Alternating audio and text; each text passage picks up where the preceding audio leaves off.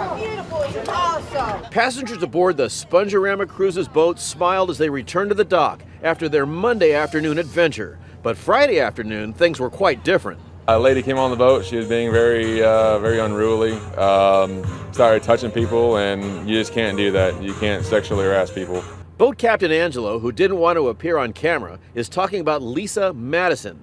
Xanthi Zimbelis, who sells cruise tickets, heard on the radio the boat was returning to dock. The lady, Lisa, apparently groped his wife once, and then she did it again. Captain Angelo tried to intervene. She got up and she groped the husband.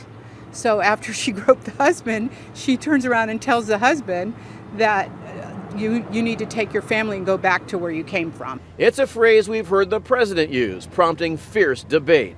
The passengers involved are from Saudi Arabia. He didn't appreciate what she said, and I said I wouldn't appreciate something like that myself. And I said, and especially with 2 young children. She came in the wheelhouse. She touched me one time, and then I told her to keep her hands to herself.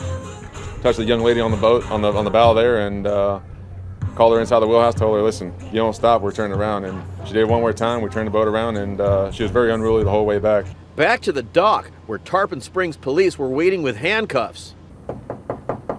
Lisa Madison didn't come to her door at her Port Richey home. This nature cruise proved to be a little too natural. That's the first time that's ever happened here. Hopefully it lasts.